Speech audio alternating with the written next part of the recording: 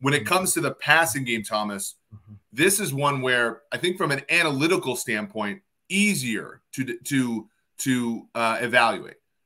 Because you're talking about it, you're more independent. You're not completely independent, but more independent. It's like baseball where you're win and loss, right? You're playing a defensive end over and over and over again. There's some context that has to go into it. But when you're looking at it from a scout, an evaluator standpoint, what are you looking for? Same thing off the ball, the initial movement, the first step to slide, right? As you're sliding, just so everyone knows, you're sliding with the pass rush, of course. Sliding to the left, the ability to redirect and come back inside, to have the hips to flip. I'm still working off the left side here, right? As your athlete, your ability to get your hands up and you utilize your hands in a fast way. We drafted Sam Baker, who was a good player. We moved up, probably should have drafted him in the second round. He played some good football for us. He had short arms, and you hear it all the time. It is a legit thing if you have short arms and you don't utilize your hands quick, fast, explosively. If you have short arms, man, you bet your hands better be beautifully fast and explosive. Very important to do that. Very important to keep it in front of you. You have to have the eyes. You have to be able to follow your pass rusher. You have to have a nice, strong base. And again, you have to be underneath yourself. You have to sit. You have to be able to sit so that when that pass rusher decides he's going to flip it and speed to power you, your ass isn't getting flown back into the quarterback, which happens many times. And many of us as GMs have had people like that where you're pulling your hair out thinking, just sit your ass down, anchor in, get your hands up, play with this guy. Don't let him push you back 4 and 5 yards. So that left tackle, man, he's got all of that going on, and he has to have the ability to sit down. He is not going to be as big and solid and sound and anchor-like as the right side. Again, prototypically, those guys are going to have the same thing, but that right side is nowhere near going to slide and redirect, slide and mirror as well as the left tackle. He still has to be able to have a nice, strong base, and he still has to have ability to redirect and get his hips back around. He still needs strong-ass hands to prevent the speed to power. That's going to happen on that side, as you know. They're going to try to ramrod that tackle back. Hopefully you have a big enough, strong enough guy on the right side as a pass protector. Again, always needs to have both of those guys. I'll finish with this. They have to have an awareness to pass off and accept the stunts, right? That's a big, big thing. You can't have a numbnut on either side. That's probably the wrong word. You have to have a guy who has a nice, strong brain about him. I'm not talking about a school brain. I'm talking about an understanding of football. Has to be alert, has to be aware. Thomas, firstly, I want to commend. I'm so excited because I get you in these situations where, because you're very, you're very progressive and you're very you're a CEO of a football analytics company now, but there's a part of me that's like, oh, I can't wait to watch film with you and to be able to codify all the words you just said, because I do think that with tracking data and with all these things we can do, we can quantify all the things, like not getting ramrodded, which is we could actually create a column in our data frame that says ramrodded 0-1, and we could get through that. That was such a good explanation of what you're looking for. And when I'm looking, and I know there's a lot of analytics folks listening to the show, I think that there's very much a way that we can codify those things in our data, because, one of the things when I was looking at the tracking data for the Big Data Bowl, and a few people had come up to me, by the way, if, I don't have infinite amount of time, but if you ever want to, just throw me a question on Twitter, I can certainly help. But one of the things I wanted to look at was, what kind of depth does a guy get, right? A lot of what you're saying is is he athletic enough to get depth, right? Or, when, how much, when he's engaged. I know StatsBomb does this a little bit. When engagement happens, how far does he move and stuff like that? And what I was running into was the same problem I tried to solve at Pro Football Focus, which was, not all the plays are created equally. And one of the things I did at Pro Football Focus is I built, and it's part of their product right now, I built what was called true pass sets. So I only look at passing plays that lasted, I believe it was more than 2.5 seconds. Mm-hmm. I only looked at passing plays that didn't involve screens. I think they actually, in a sense, have taken out plays where there's a chip block or something like that, but literally just looking at the one-on-one plays. And when you do that, you can really look at a lot of the stuff that you're looking at, which is like when he's isolated, does he get moved off his spot? That, you know, what about creating like a passing map for a tackle where you look at like how much depth does he get in the first 2 seconds of the play, and how successfully is he at various depths, and those kind of things. One question I had, because I've done a lot of tackle eval when I was at PFF, and Andrew Thomas, by the way, I feel really good about this. There's still an article on the web that says Andrew Thomas is the best tackle in the 2020 class. It looked horrible at first. It looks okay now.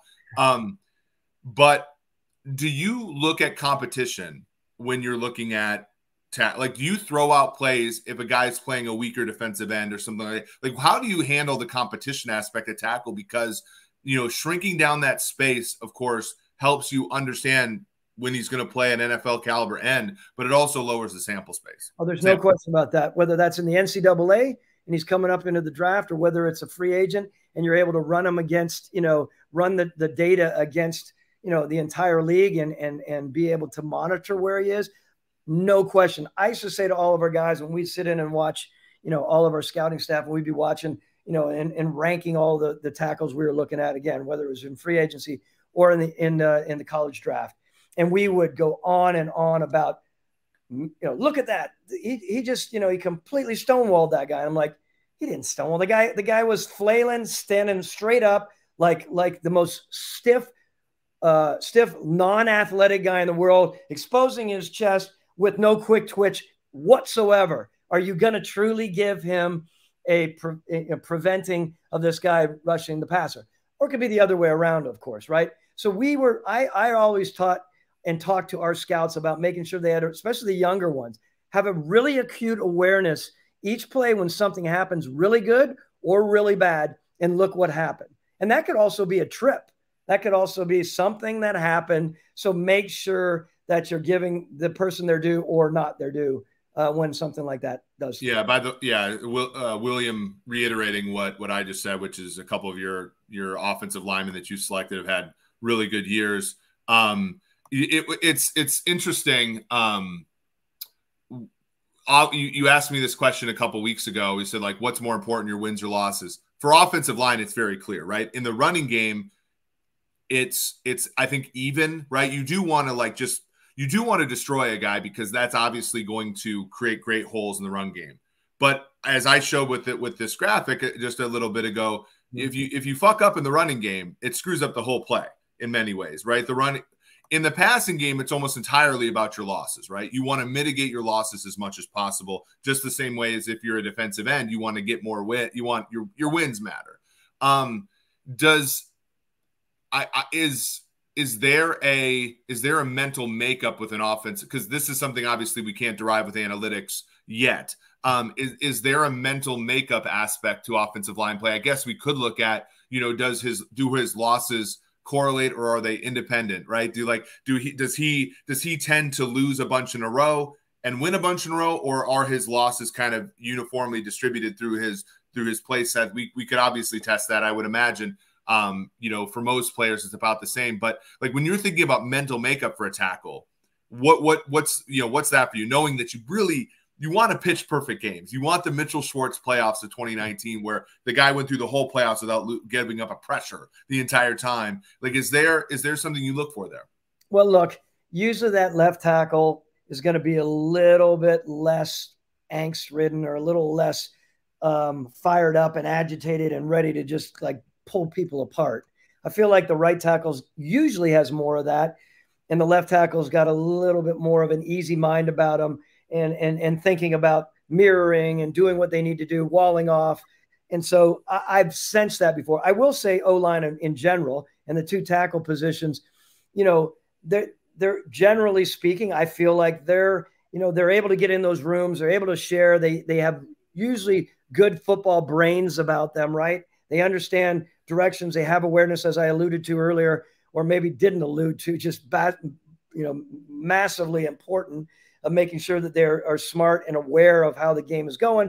That's really, really important. I'm not saying you don't have fighters. You've seen some fighters at tackles over the years, man. I mean, we want to talk about our guy, and why am I blanking right now? Tennessee Titans, Michigan. What was our guy's name? Taylor Lewan. Taylor Lewan. Loved him. And actually, there's a really good question here from Taylor, who says, "Oh my God, this is an exciting." He's referring to this show. Yeah. I wondered forever about the Jake Matthews and Taylor Lewan debate. What were the deciding factors in that big decision when you're through the basic premise to dig into, please? So basically, I mean, because you had to make that choice, right? It's a great point. Go ahead, and then I'll follow off of you if you want. No, I mean, I think about, and again, like I'm friends with Jeff Schwartz. I'm friend, I've admired Mitchell Schwartz for a long time as a Chiefs fan. What I admire about him is, he was obviously very physical and very tough, and you have to be. And I played tight end in college. I wasn't that good, but and you have to be an asshole. Like, you have to be a prick, and yet it requires a great deal of you can't. The biggest difference for me in switching from wide receiver to tight end is at wide receiver, I didn't have to give a shit about what anybody else on the field was doing, except for maybe the wide out next to me. But like, when I was a tight end, I had to know, and I lined up right, I had to know what the left guard was supposed to do on a play. Like, there takes a level of intelligence, because these plays, and again, one of the things about this graph, and one of the reasons I created this thing, was running is less important in the NFL than passing. But the reason coaches run is because the synchrony that is required for a great run play makes everybody happy. If you execute a run play, it is the most valuable play in all of football. It's just really hard to, right? And it requires really intelligent players along the front five and tight ends and fullbacks and everything to make sure it happens. And so you look at offensive linemen and tackles specifically. Think about what you're and again, A, B, and C. You're facing the hardest athletic mismatch on the football field. You have to be tough as hell, and you have to be very intelligent. Those are the three things that are required to play offensive line.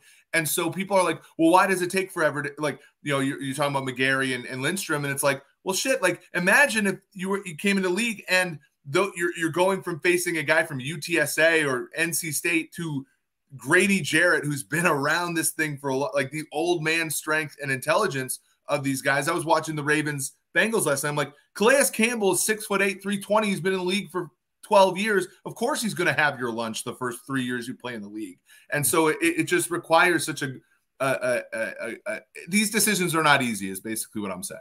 They're not easy. I mean, look, I was texting back and forth with Caleb McGarry and Lindstrom the other day after Caleb was announced to where he was. And, of course, Lindstrom got his All-Pro. And I was saying to Dan Quinn as well, in the same sort of circle of text, I said, like, I don't know if I've been around two guys that I really enjoyed being around as much as those two guys. They were young, of course, right, when we were there.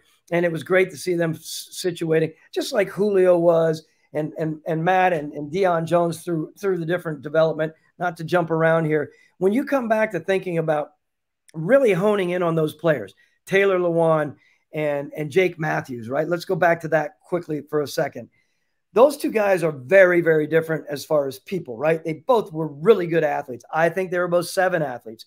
Taylor might have been even a little bit more of a closer to an 8 athlete. Again, 8 being excellent, 7 being very good in our vernacular.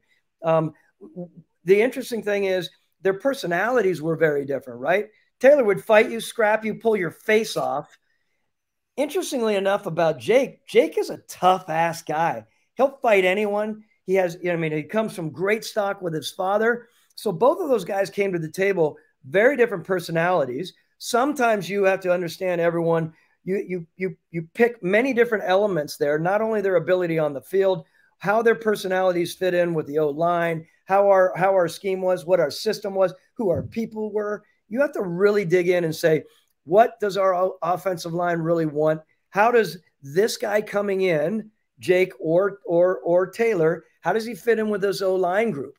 And people think, it should be all dictated on the best player. Sometimes it can be really, really close, but it might go towards, in this situation, it could go towards Jake Matthews, because the full picture, not just the ability to move, not just the athleticism, but everything, let's go with this player. And it's, believe me, from day to day, week to week, you might even have an owner knocking on your door a day or two before saying, look, we did our run on this, and I'm not saying this about Arthur Blank, but I know this, and we have determined that because so and so is from the University of Georgia and he is as good, if it's this close, we would rather go to the marketing side.